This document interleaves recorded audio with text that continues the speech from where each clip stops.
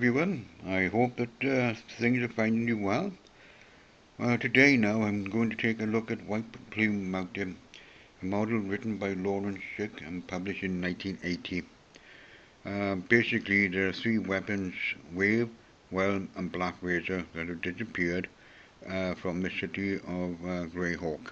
Now, the owners of these magical items really want to know what's going on and why have they been stolen.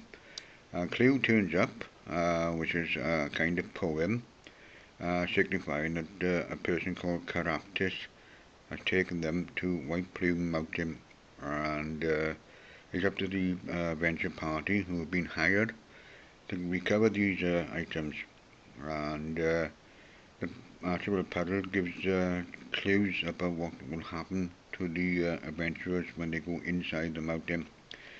And basically, it's not a very big model in the sense that it's only 16 pages long.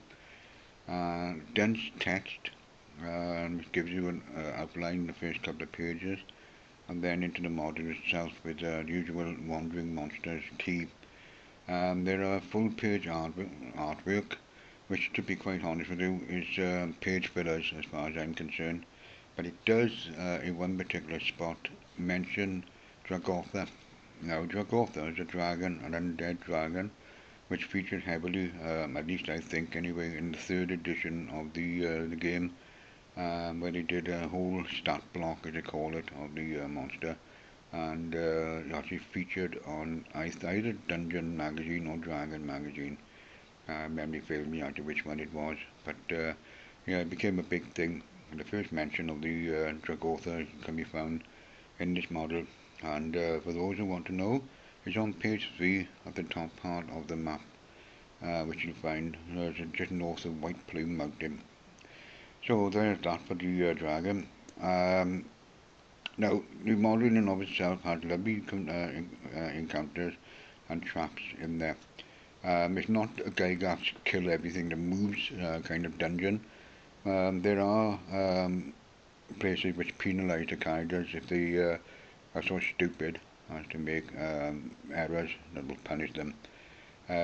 But with careful play, you can get through the dangers of the model toward the end, and this rewards you for doing so. It doesn't sort of kill you whichever decision you make, which is a Gygax trope.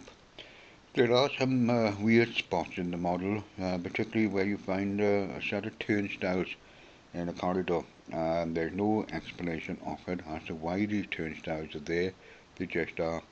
So Dungeon Master has to come up with a very good explanation to help the confused players. You know, is it a turnstile that allows you to go into an arena to see a football game? So what the hell are the turnstiles there for? These little questions have to be answered by the Dungeon Master. There are some monsters in there that do sort of clash ecology-wise. For example, there's a vampire, and wants not to stop him taking out most of the creatures living in under White Plume Mountain, depopulating the place. But other than that, if you go along for the ride, you'll find it is quite enjoyable. There are humans there as well, some guards. How he's going to feed himself, and especially avoiding the vampire, who knows? But having said that, a lot of it's to do with overcoming the natural hazards of White Plume Mountain and the traps that have been put in there. Now, once the characters have finally got through the model and survived everything, and before I go any further, there is one strange place which you find on page 11. A stream is flowing through the air. You can actually sit on the stream with the kayaks. You go round and around in a circle, go from one room to another, and then back in on yourself. And there's fighters then who wait for the people to come through the stream on the kayaks and attack them. So a merry go round can be had with that one. A bit Scooby-Doo if you think of it that way. You imagine them just going on these kayaks and being chased by fighters on the kayak themselves, or attacking as only people whiz by. It's a strange spot, but a bit of fun if you sort of just accept it.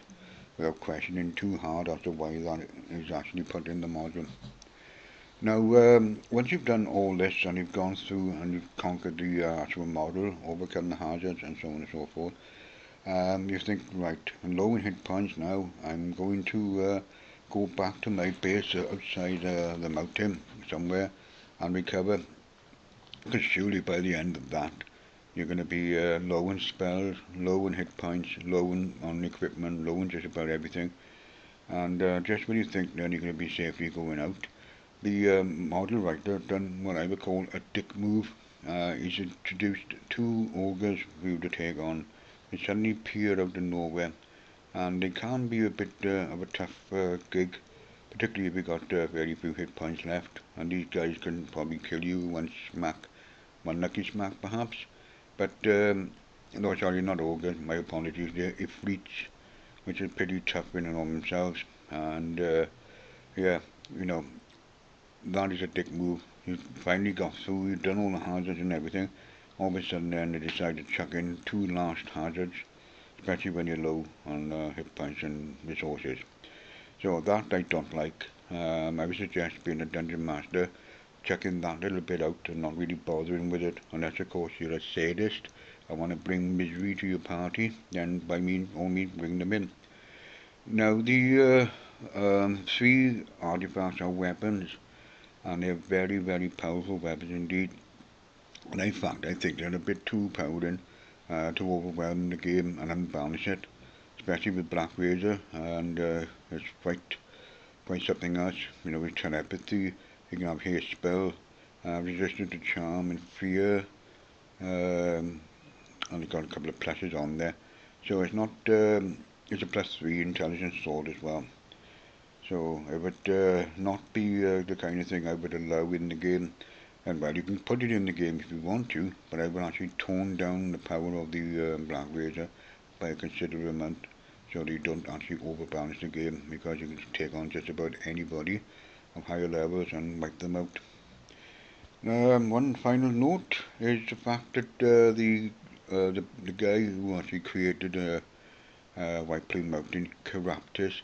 Now that's a name that we had a lot of play with back in the day. We called him Craptis.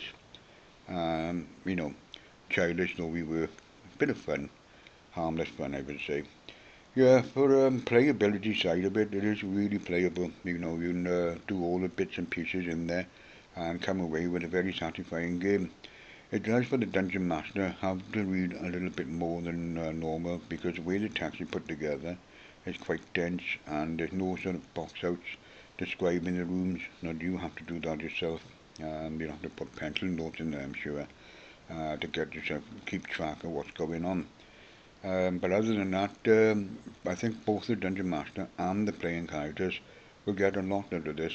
And even though it's not a very, very big model in terms of page count, there's a lot going on there that will probably give 3, maybe 4 sessions of play, and ultimately be a satisfying experience for everybody.